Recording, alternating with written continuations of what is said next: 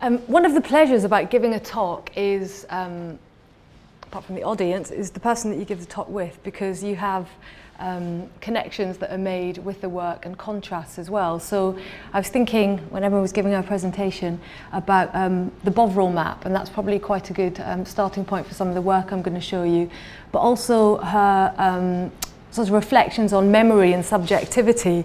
And I was thinking that one of the kind of starting points for me is definitely being a twin. I grew up with the idea of not false memory syndrome in any respect, but the idea of kind of the creative construction of memories being a really important part of my growing up. What I'm going to show you today is going to be quite different to what Emma's shown you. Basically, it's not often that I get asked to give a talk where I can just give it on anything. Usually they ask me to give a talk perhaps on photography or on participation in my work. So what I'm going to do is give you a kind of whistle-stop tour almost of my work, and I'm mindful of time, so if you can kind of tell me when 15 minutes is up. I'm just going to show you quite a lot of my work and show you my most recent work as well. So I'm so used to Max. A lot of the work that I make does revolve around photography or photographic practice, but also engages with working with people in quite different ways. This was a project that I started in 2007. It was a commission by Platform for Art, which is now called Art on the Underground. And they were commissioning work to work with different kind of communities, and approached me and said they wanted me to start a project, and start the project with showing this series of work, Cocaine, which was actually commissioned by Autograph, who are just a couple of floors above here. The work came about from a residency I did in Mauritius, where I started looking at the way in which the island, which is where my father's from, I'm half Chinese Mauritian and half Scottish, the way in which the island is kind of being incrementally commodified and changed according to the tourist gaze.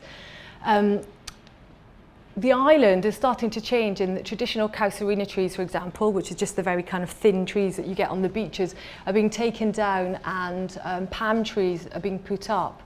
I was also interested in the way in which tourism is kind of using and implicating aspects of the colonial past. For example, there's the Sugar Beach Resort, which is a hotel where aspects of the island's sort of colonial past are almost being played out. People dress up as the kind of masters and the servants, and you can stay in the colonial kind of quarters as well, or the servants' quarters. I became interested in this 14th century idea of a glutton's paradise, Cocaine, where all your kind of needs and wants are met. So what you've got here is a landscape that's constructed out of different foodstuff that kind of literally joins up as almost a 360-degree landscape. They asked me to develop work from this, and I worked for about a year with probably about 60 different people, ranging from London Underground staff to traders at Borough Market to catering students at Southwark College. And I became interested in Jules Verne's novel, A Journey to the Centre of the Earth. I thought about the fact that when we travel on the underground, it's such a kind of mundane, almost kind of monstrous way of travelling to us, but actually there's something incredible, something wonderful about the fact that we can journey underground. And in the novel, the two protagonists enter into the earth.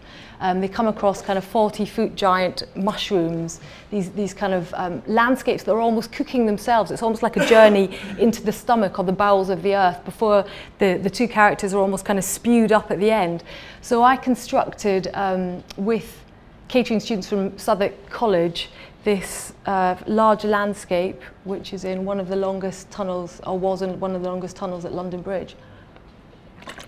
So with a lot of the this is another part of the project.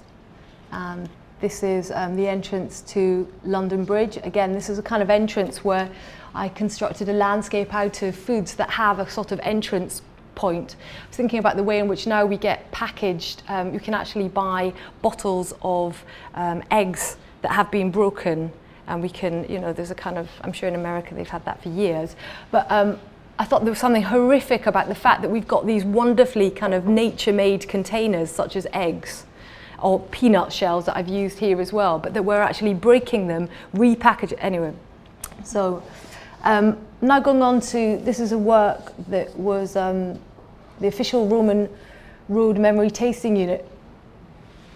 For this work, I worked with and interviewed people who lived and worked down Roman Road, which is the site of the East End Market, and I asked them to tell me about significant foods from their memories. What I did was I set up a booth that one person could enter individually, and they were given a menu, but instead of a menu of food, it was a menu of memories. So people were allowed to select, for example, a memory that would be the dust in my grandmother's attic, something like that. And they were then given blindfold and headphones, and they were able to taste this foodstuff. I bought in or recooked the foodstuff according to people's recipes. Obviously, I checked if people were kind of allergic to anything. But what you got here, you see, for example, is a young man who, for some of the young people that that came onto the booth, they were actually tasting things for the very first time. I did also get, a huge range of people. Anyway, it was really interesting, the conversations that came out of it as well.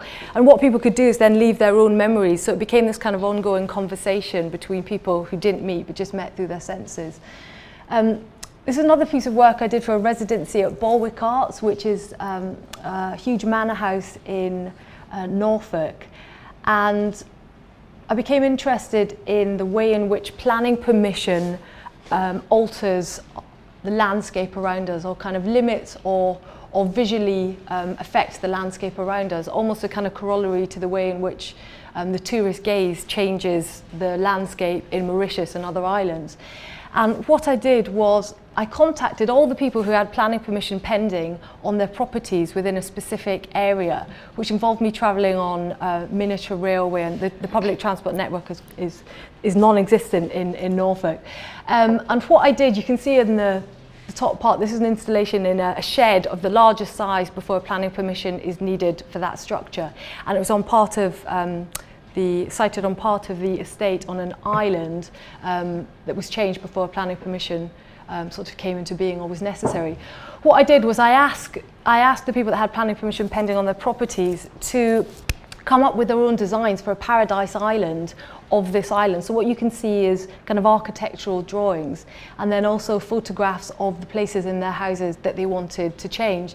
What came out of this was the kind of need for not just space, but almost sort of metaphoric space, or space not just in their own houses, but kind of in their own heads. So what you got at the bottom of the architectural plans that I developed with them was, for example, temporary drawbridges or a coral reef around the island. I then submitted these proposals into the planning department of the area, and they sent me back letters which discussed aspects of their the kind of ideals of this paradise island. So what I was doing was almost putting people's kind of fantastical ideas in competition with each other. But because I'd gone in and spoken to the planning department, they were very kind of supportive and very engaging on it. So what they said, for example, was that a drawbridge would be fine as long as it came under the Temporary Structures Act 1.2, I think, but as long as it was only down for 2 days a week, that the coral reef would come under the kind of Trees Act of, because that was okay as long as it was a particular size.